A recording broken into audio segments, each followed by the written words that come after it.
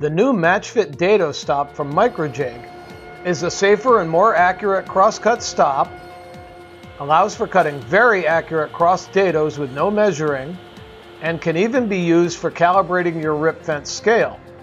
And this video will show you how to do all three.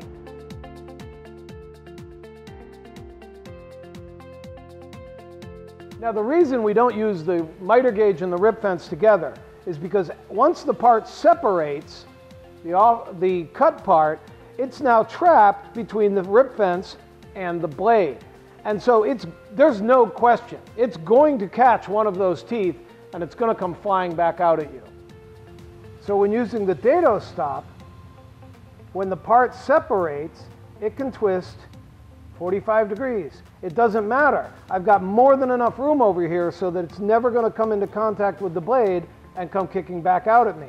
And of course, the wider your cut is, the more that hypotenuse angle increases. So the 3 inches is necessary to give you the space you need so that these parts can't get trapped between the fence and the blade.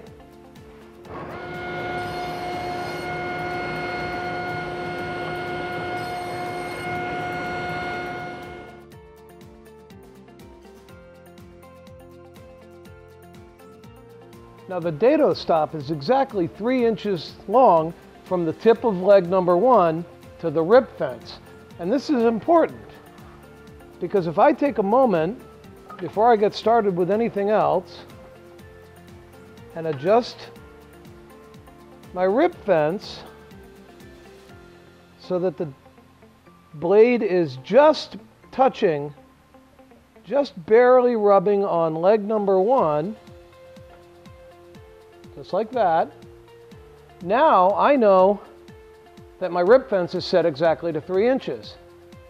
So I can come back and adjust the indicator on my rip fence scale to exactly 3 inches. So now I've just calibrated my rip fence scale. As long as I have this blade on my saw, any cut that I make setting the rip fence, with or without the dado stop, is now going to be accurate.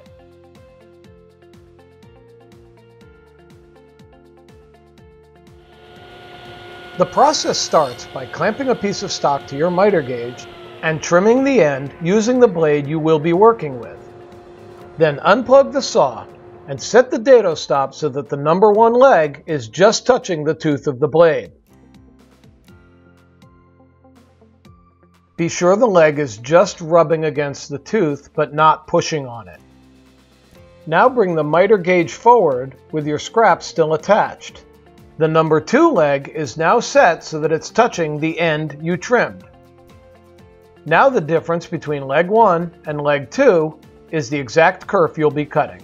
The scrap can now be removed from the miter gauge and the dado stop moved away from the blade so you have some room to perform step 2. Set a square against the side of the dado stop orienting off leg 2. Then use a piece of the stock you're actually going to inlay against the square to set leg number 3. This sets the width of the cut. Now the blade needs to be set to the depth of your dado. This might be a known dimension, but the easy way to set up for a half lap, find the midpoint by cutting from both sides of a piece of your stock until the 2 cuts meet in the center. The rip fence is now set to the dimension of the first shoulder plus 3 inches for the dado stop. The first shoulder of your dado is cut referenced off of leg number 1. The second shoulder is referenced off of leg number 3. And any material left over in between is nibbled away, moving the part slightly between each cut. Because the dado stop is set using the material that will actually be inlaid, you get a perfect fit every time with no measuring, no marking, no test cuts. The capacity of the dado stop is 13/16 of an inch plus the thickness of your blade setup. So 15/16 with a standard full kerf blade.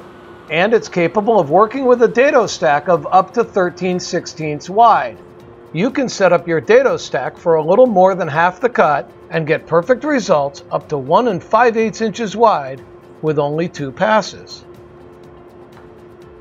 The MATCHFIT Dado Stop is available online and in woodworking stores worldwide. Visit www.microjig.com to find where to buy and get yours today. Microjig. Work safer. Work smarter.